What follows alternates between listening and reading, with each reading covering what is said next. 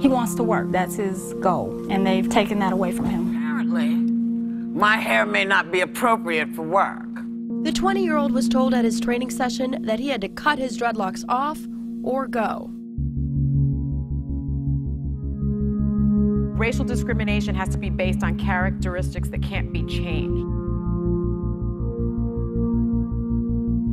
In 2016, a group of researchers and advocates at Perception Institute partnered with Shea Moisture to create the first study which examines attitudes related to Black women's hair. This study is called Hair IAT and allows anyone to take an online survey which asks questions determining their opinions about Black hair. This study comes right after a huge Superior Court decision that allows employers to reject job candidates due to their hairstyle. The Hair IAT study so far has found that the general public holds a harsh bias toward bushy, thick, and kinky curly Black hairstyle. Have you ever had a client come in and say that they actually need to change their look because of what was going on at work?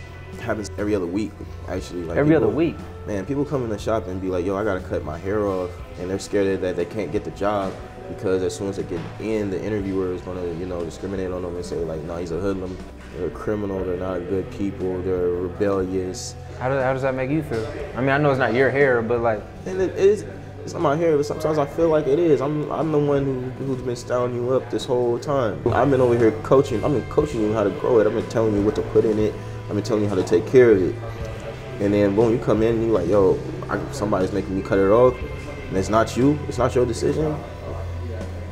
I don't like that. I feel like, yeah, we're the only ones that's targeted for the way that our body grows naturally. Like, what kind of world are we living in?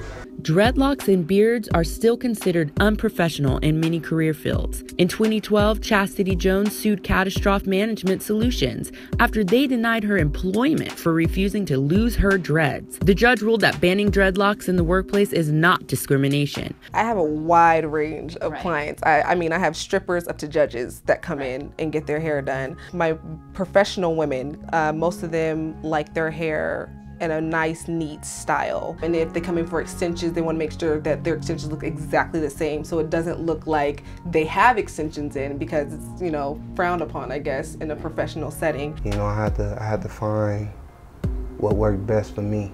And so just with my hair now, I wear it like this because it kind of gives me individual achievement. So I feel hair is color it, do what you want with it. At the end of the day, man, just be yourself with it. You know what I mean? It's an expression of your character, of who you are, who we are as people. We've heard from members of the Bay Area community who widely consider their hair to be a topic worthy of discussion, both at work and at home. There seems to be a consensus that hard work and professionalism should trump anyone's hairstyle choice. In a world where social justice and equal rights concerns are on the rise, and furthermore in a country where individual identity is demanded, shouldn't we be allowed to express our unique and diverse identity in the workplace?